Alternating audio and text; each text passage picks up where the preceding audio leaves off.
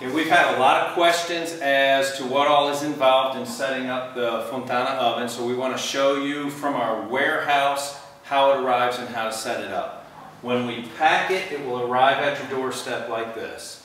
It's very important not to cut it with a knife because there are some pieces inside that can be damaged. So what you're going to have to do first of all is remove the cardboard and then be very careful as you unpack it. Now we're going to show you an oven and go through the process of unpacking it. Okay, the oven that we're going to unpack is a Gusto 80 by 54. As you can see, the cardboard has been removed. We already have started to open this one up, but we're going to show you the process. The front of the oven is the area where you're going to start unpacking the oven. Behind the cardboard is the roof. So you need to carefully open up and you will see the roof.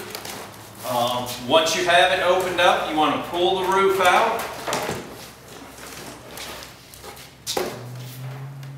You will see that the stainless steel has a protective film on it. Set it aside for now. When you get ready to put the roof on, you'll pull that protective coating off. Now I will tell you, if it's warm outside, it's a whole lot easier to take off. If it's a cool day, you may want to take a hair dryer and heat it up just a little bit so that it pulls off more easily. Let me set this aside. The cart is on the top, and essentially what we have here is two pieces. There's the cart, and then the oven portion is on the bottom. The oven travels on the bottom because it's the heaviest portion. That makes it so that it's not top heavy. So what we're going to do first is take the cart off, which is fully assembled. We're going to set it on the ground and then lift the oven onto the cart. So right now we're going to cut it open, take the cart off, and we'll show you how you need to set the oven up. Okay, now that the oven is exposed and we can see where we're cutting, you have to carefully cut the plastic all the way around the oven. You want to be careful not to cut into the paint and scratch the paint. Once you have it cut, the plastic can be pulled off.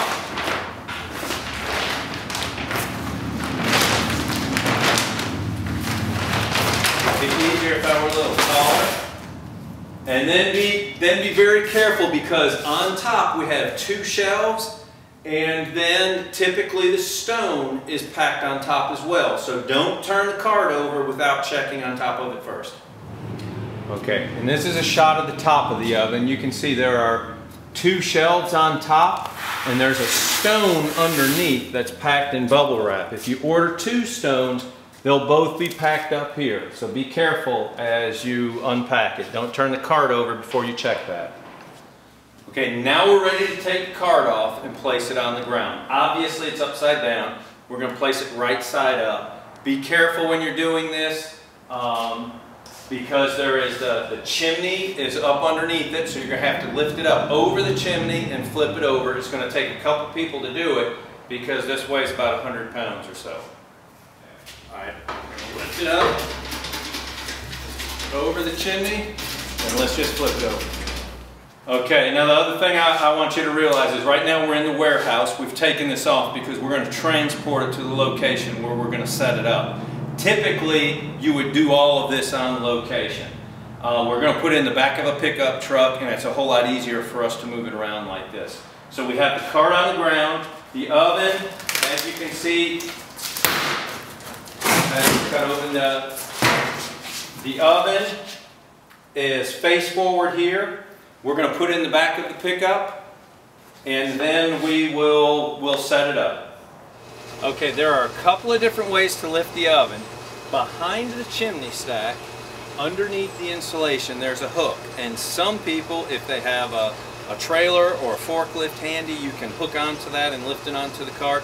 Some people rent a motor hoist.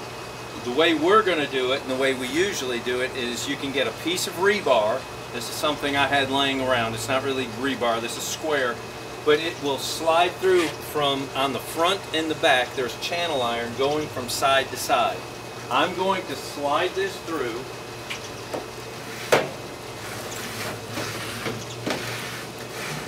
And essentially that gives us 4 handles. We're going to put one in the back and one in the front. and we'll use that to lift the oven and set it on the cart. Okay, in order to further lighten the load, the two doors are cast iron, and which have a lot of weight, and so we're going to remove those by removing these two pins in the hinge. They're very easy to remove. Basically, you might want to wiggle the door up and down just a little bit to get it to slide out, and then remove the door.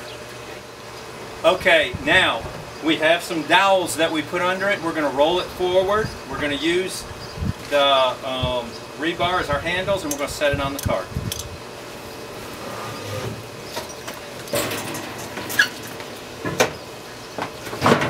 Okay, down.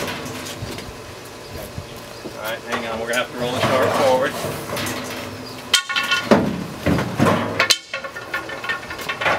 Okay. There. Now we have it in place and we can remove the rebar. Now all you have to do is peel this protective film off, which sometimes can be a hassle. If it's a cold day, it's more difficult. I've had it sitting in the sun for a little bit, which makes it a little bit easier to pull it off. But you just peel this off. Okay, now we're going to put the roof on. You have two different, obviously a left and a right side. One side is flat, the other has a flange on it. You're going to put the flat one on first because that flange needs to go on top so that water will not get inside. You have to start here matching up the holes. And let's see if I can locate it here. Alright, there's one hole. The screws can be found inside the oven for the roof. Okay, I'm just going to set it in here for now. I'm not tightening all the way. I might need to adjust it around a little bit. Okay, that's one side.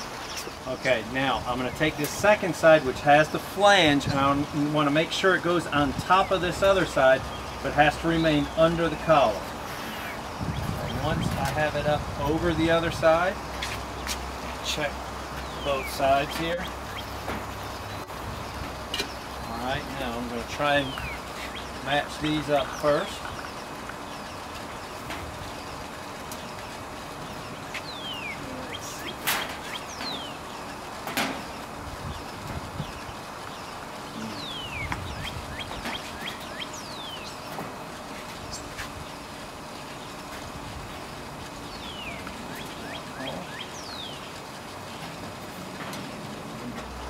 Okay, now we have 5 screws to put across the top. We just need to line the holes up and run our screw through. It works a whole lot easier with the screw gun.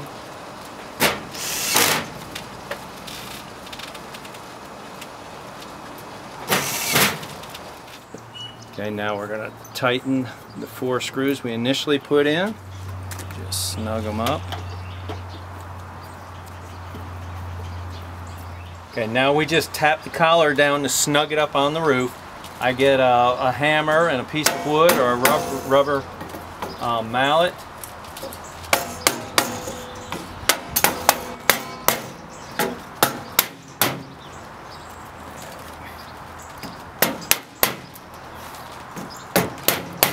Down on both sides. Okay, now this is the last thing. You just have 2 little apex caps. Just want to stick it on the front, knock it on. You've got one on the back, and now we're ready to cook.